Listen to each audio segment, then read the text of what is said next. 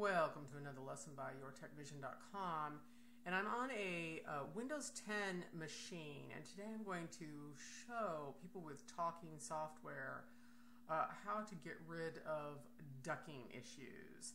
Ducking issues are when you're using talking software and you try to use another program and JAWS goes quiet, or another program goes quiet as you're using it. And I teach remotely, and the big issue is I cannot hear my student's computer because, of course, they're using JAWS, and the speaker refuses to share with Skype. So this is how you get around all of this.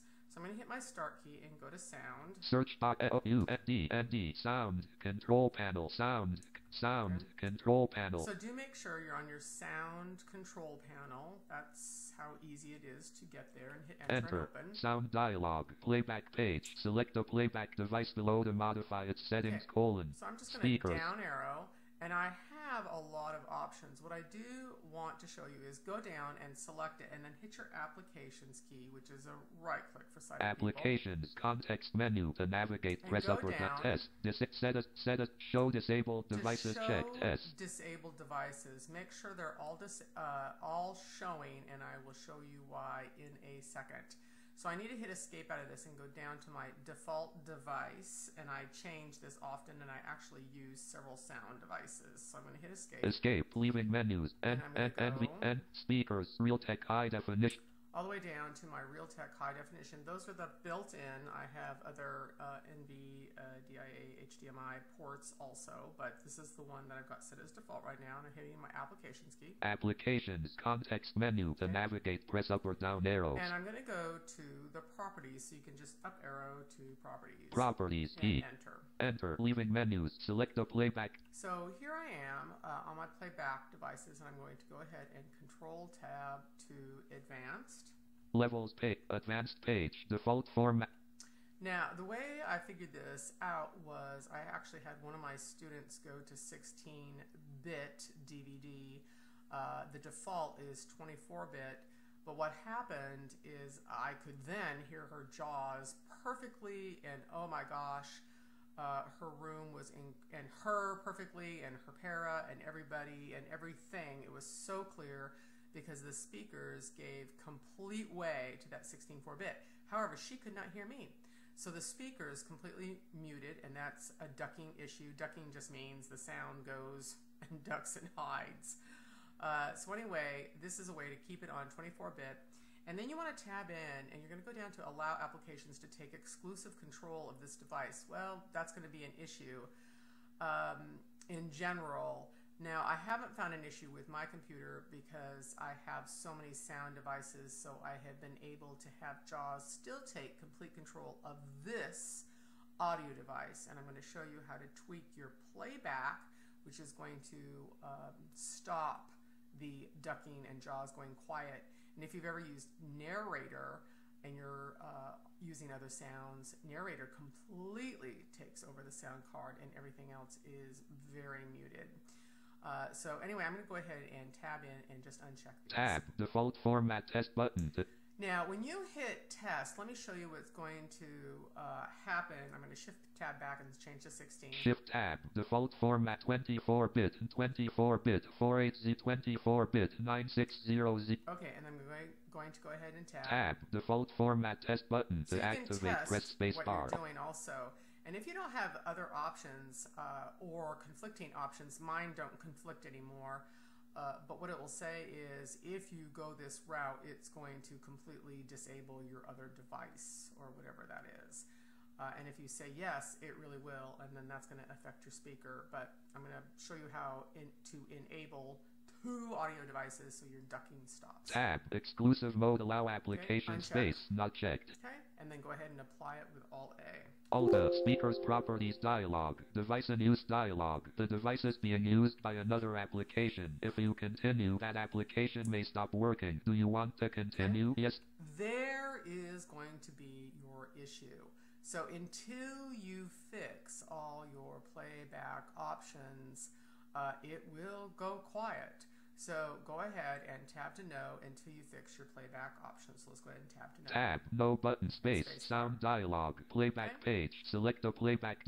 And you can always restore defaults if you completely screw this option up, as we humans really are good at doing. So let's go ahead and escape. Escape, select the playback. Now what I'm going to do is Control Tab. You have 4 tabs. I'm going to Control Tab to your recording device. Recording page. Select the recording device below to modify its settings. Now, once again, you're going to have to down arrow into it, and you're going to have to show all disabled devices. Desktop microphone, applications, and as you can see, or if you will hear, all my, because I've already done this, so they're all checked, and all you have to do is hit enter on that. Show disabled devices checked. Yes. Okay. So all my devices that weren't showing, and your stereo mix is not showing, and it is disabled. That's your key right here. So I'm going to go ahead and I'm going to hit escape. Escape, leaving menus. And I'm going to go ahead and mic, line, stereo mix. Now, when I hit my applications key, it said disabled, and that's all I had to do is enable it. Applications, context menu. To navigate, press up or down arrow. D, disable, D. Okay. So it says disabled right now, but before, when I hit my application key, I enabled it, and then it came into view, and that's what fixed all my problems. However, some of my students did not have this. So if you don't have it, this is the next step that you're going to have to take. Now, I already opened this in a browser, and I like Firefox because it's so accessible. So I'm going to hit escape. Escape, leaving. And I'm just going to Alt-Tab and put it into focus. Alt-Tab, Skype trademark dash Alt-Tab, Alt-Tab, Alt-Tab, Realtek dash Mozilla Firefox, Realtek dash. So you go ahead and do a search for Realtek.com, my address, and I will actually paste all of this into my website, yourtechvision.com, if you want it to be even easier for you to go ahead and do all of this if you're not a great searcher yet, and some people do have some difficulties with that. Anyway, when you get to this site, you actually have to accept the conditions of downloading this high definition audio codec before you actually are able to download it. So I'm going to go ahead and hit X, and I'm going to say yes. I accept the above. Checkbox not checked. And I'm going to check it with spacebar. Space checked. And I'm going to tab to next. Tab, next button. And spacebar. Space. Realtek dash Mozilla Firefox. Realtek 56 links. Okay, I'm just going to hush him up. Now this is a table, so you can jump down into your table, and it's going to ask you, do you want to download a 32-bit or a 64-bit? So you do need to know what your computer is. And if you just go to your, hit your start key, go to computer, or Windows 10, it's PC, applications key, and properties, it will actually tell you what it is. So let's go ahead and hit T for table. 5 columns and 11 rows. Column 1, row 1, link description. Okay, and then do Control Alt down arrow to go down to the item that you want. So Control Alt down arrow. Blank, row 2. 32 bits Vista with 64 bits Vista. Okay. Windows. So I have a 64-bit machine, and what I'm going to do is I'm going to hit down arrow. Down arrow moves you horizontally until I hear the link global. The reason why you do not want to pull up all your links is because you're just going to have a whole bunch of globals and you don't know what it applies to. So down arrow to global now. R2.8 of 2016/214 link global on mouse over. And that link goes there, so go ahead and hit enter. Enter, call 5 row 4. Global link on mouse over. Azure, Mozilla Firefox. Now a dialog box opens and you're just going to tab to save. And then it's going to go ahead and go into your downloads folder. Now I've already done this, so just tab to save, and then I'm going to show you the next step. Escape, call 5. Now, what I always like to do is I like to listen to the downloads, how long it's taking. So Control J. Control J, library, extended select list box, not selected, chap 13, quiz.docs. Okay, so it would be right there right now, and it would be saying, 56, 65, 75, etc., and whatnot. And then you can listen to it. And then I hit my applications key, and I go to open containing folder. Because I always want to know wherever I download something, just in case it accidentally doesn't download to download, because it could go to my app data temp folder, and then of course it's lost forever. What I do once I download it is I do an Alt-D and listen, and if it's not where I want it to be, I place it there by just typing it in.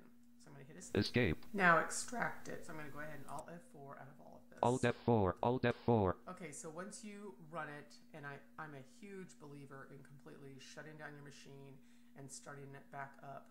I am not saying restart. JAWS and Talking Software gets kind of nasty little hiccups in it if you do a restart. So if you do Start key M to access your desktop and Alt F4, just hit S for shut down if that's not your default. Shut it down, restart, and then go through these steps to go to your recording and enable your stereo mix and make sure it says default communications device, because I have another device for my desktop microphone, so of course my students can hear me easily. So you're actually going to set up two different defaults. And then remember to go into your properties, into your advanced, and uncheck take exclusive control.